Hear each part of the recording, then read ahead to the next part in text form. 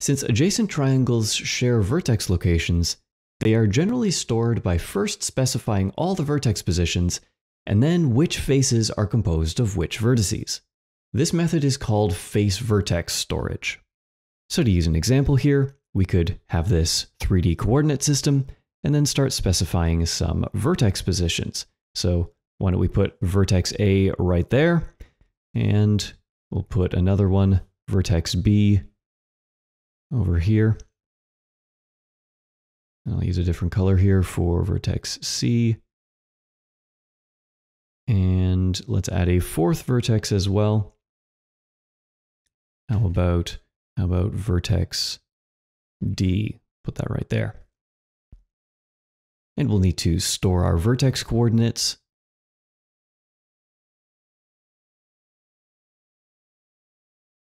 So we'll put in the coordinates for vertex A here. It looks like it's about maybe 1 on the X, 1 on the Y, and 0 on the Z. So just put that in here, 1, 1, 0. Vertex B, I'm just going to estimate here. Looks like it's about, well, 1, 2, maybe 2, 2, and 1 on the Z axis. My drawing isn't too accurate here, but we'll just estimate the positions. So 2, 2, 1. And we've got a third vertex here, and that might be at 1, 2, maybe 3 on the Y, and 1 on, sorry, 3 on the X-axis, 1 on the Y-axis. 3, 1, and maybe that's maybe 4 deep. And give ourselves some more space here. And we'll put in vertex D. And it looks like that's about, maybe at about 3, 2, and well, maybe that's about 4.5 on the Z axis. So 3, 2, 4.5. All right, so there's our vertex positions. And alongside this set of vertex positions, we'll also specify the faces, which vertices are used to construct each face. So we'll have another set of values here.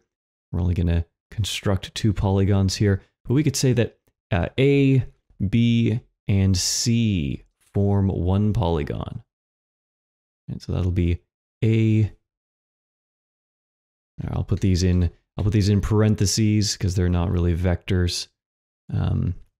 They're more like references to the individual vertices. So I'll just store a list of tuples here. So we could say that A, B, and C. A, B, and C form 1 face.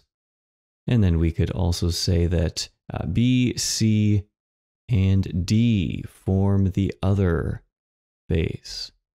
So B, C, and D. There, that gives us our other polygon. There are a few further optimizations to this that are sometimes used in polygon storage, such as triangle strips and triangle fans. So with a triangle strip, we simply have a row of triangles with their vertices sort of arranged in this kind of zigzag pattern. And we can just connect these all together. And you'll notice that each of these polygons shares 2 vertices with the preceding polygon. So we can avoid duplicating some information here because we know that well, each additional vertex, that's just going to create another polygon on the end of this triangle strip.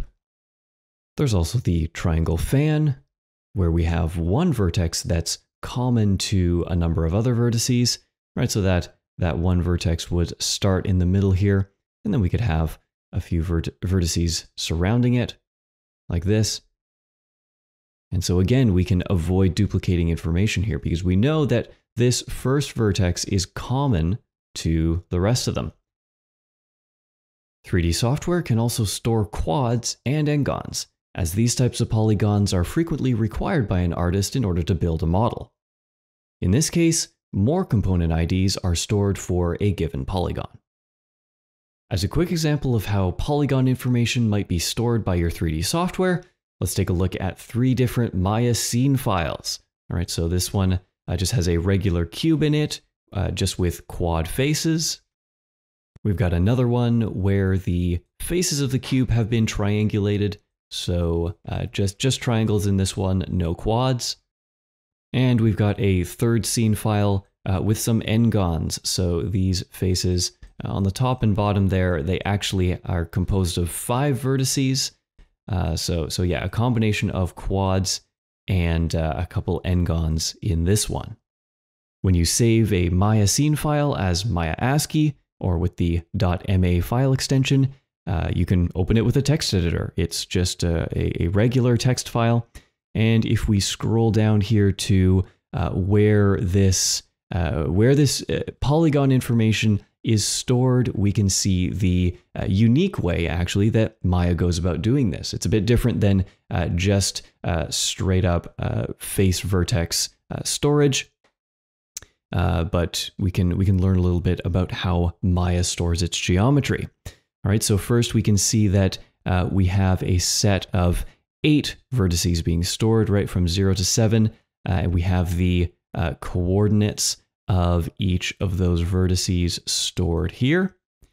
We also have 12 edges being stored, and we can see right down here the faces that are being stored.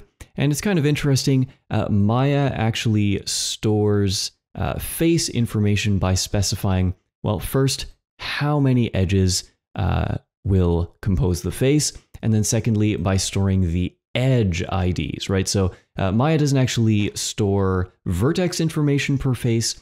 It constructs its faces from edges, which is kind of interesting, right? So this was the file for the cube that was made of quads. Let's contrast that with the file where all the faces were triangulated. So same number of vertices. We have, in this case, 18 edges, and of course, quite a few more faces. In this case, each face has only 3 edges, and these are the IDs of the edges that compose that face. All right, and we can also pull up the file for the cube with the ngons in it. All right, so a couple more vertices in this case, a few more edges, and here we can see, well, there was a quad polygon. It has 4 edges, but here's an ngon. It has 5 edges. And we can see the edge IDs right there. All right, so every 3D modeling package might be a little bit different. And this is the way that Maya stores this information.